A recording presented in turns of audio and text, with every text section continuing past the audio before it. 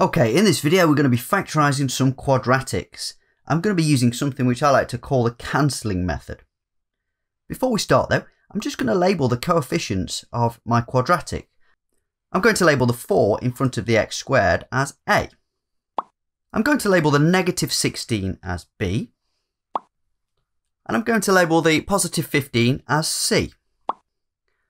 So the first step to this method is to find two numbers that multiply together to make A times C. So 4 times 15, which is 60.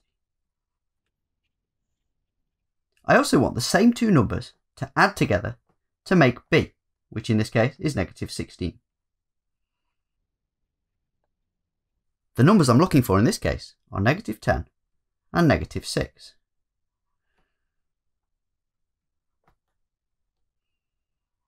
The next step is to write two pairs of brackets. And in each pair of brackets, I'm going to write 4x. If you've not seen this method before, you might be thinking 4x multiplied by 4x would give me 16x squared, which is 4 times bigger than what I want. However, what you'll see in a minute is that some terms will cancel, which will leave us with 4x squared. The next step is to simply take these two values we found and put them into the brackets. So negative 10 and negative 6. It doesn't actually matter which way round you put them. The final step is to cancel out the factor of 4 that we don't want. We can do that from either bracket or both. In this case, the terms in the first bracket have a common factor of 2, so we'll divide both terms by 2. That gives us 2x minus 5.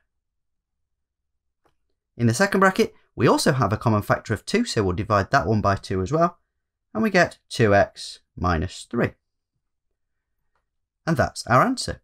Can you see how at no stage did we have to decide whether it was 2x and 2x or 1x and 4x?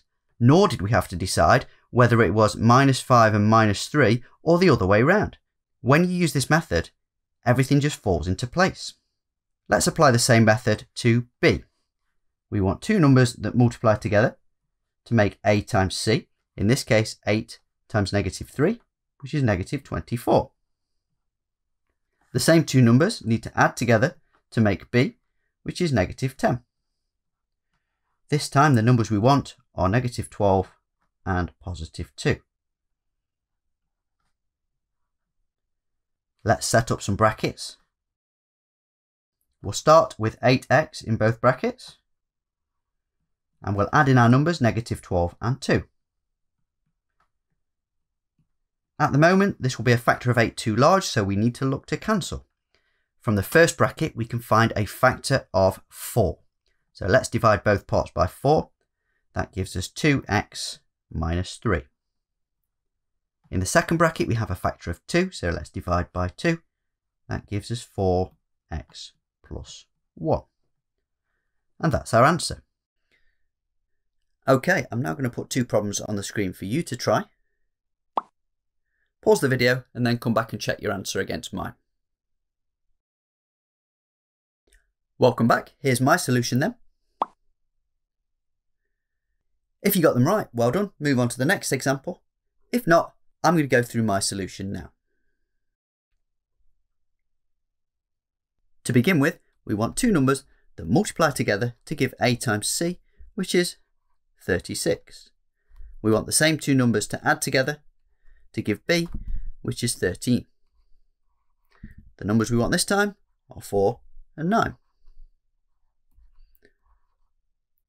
Initially in the brackets, we'll put 4x. And we have positive 4 and positive 9.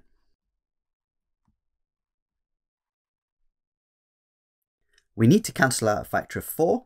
In the first bracket, we can divide the whole thing by 4. So we end up with x plus 1. And there's nothing that will cancel in the second bracket, so we'll leave that as 4x plus 9. In part B, we want two numbers that multiply together to make 12 times negative 3, which is minus 36. We also want the same two numbers to add to give us B, which is positive 16. The numbers we're looking for are 18 and negative 2. Let's put the information into some brackets. We've got 12x in each bracket. And we've got positive 18 and negative 2. We can cancel a factor of 6 out of the first bracket. That gets us to 2x plus 3.